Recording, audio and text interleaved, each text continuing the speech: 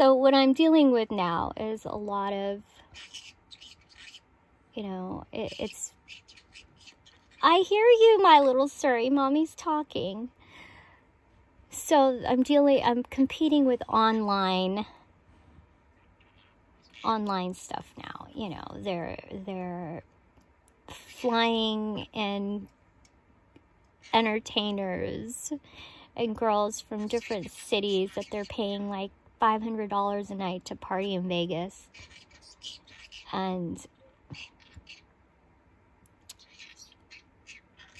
I'm dealing with, people selling drugs and prostitution, and I'm just like, I'm out. I just don't want to be in this environment, and I just dealing with this unhealthy stuff. Yeah. It's just also really sad because people get caught up in, I don't know.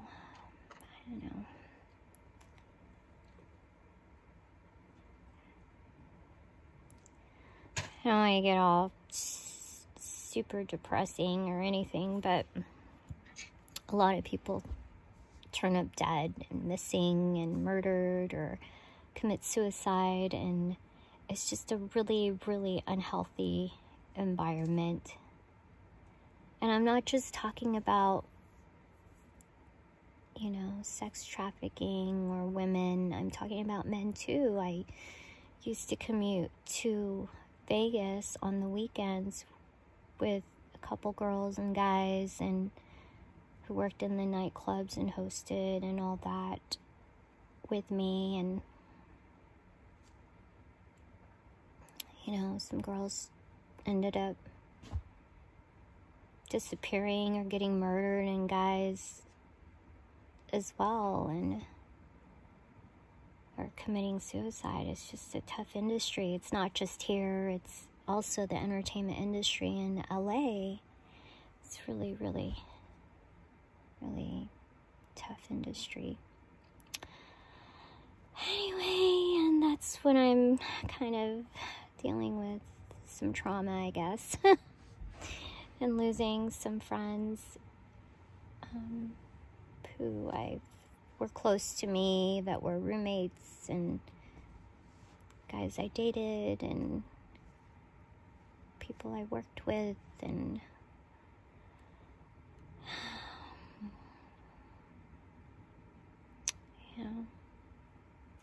sad. And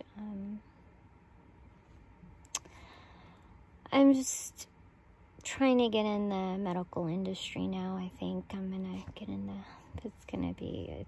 it's just as depressing, I guess, the medical industry, but I think it'll be more stable.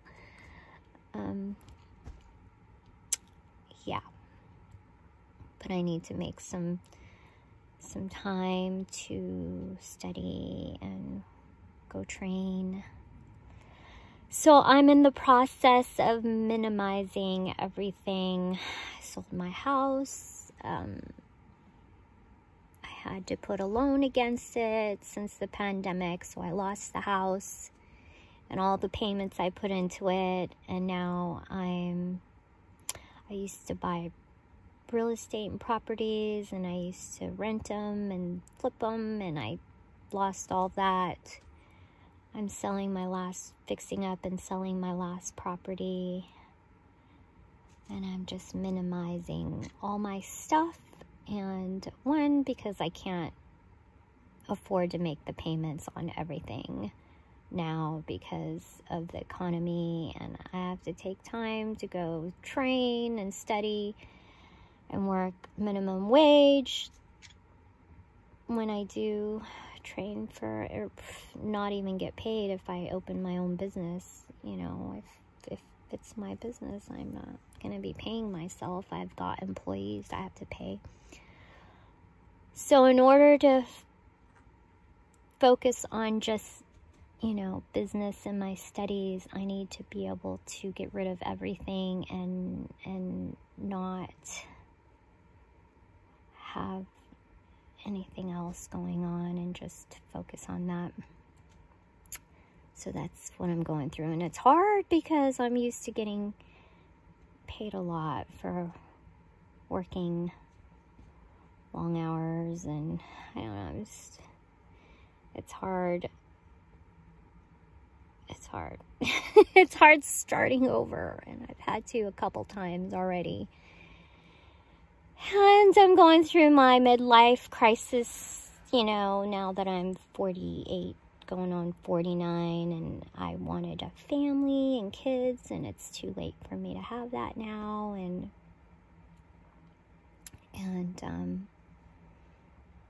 you know, not being able to have kids or have biological kids at my age, especially with starting a new business. And most men want biological children. They don't want to adopt, you know, and I have to deal with that, and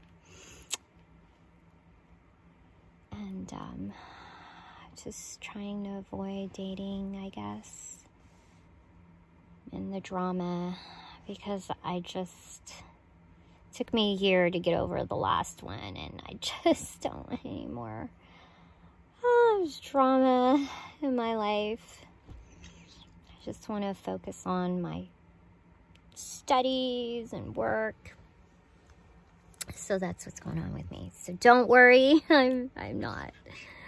I'm gonna be okay. I am a little down. I know. Don't worry. I'm not gonna kill myself for anything.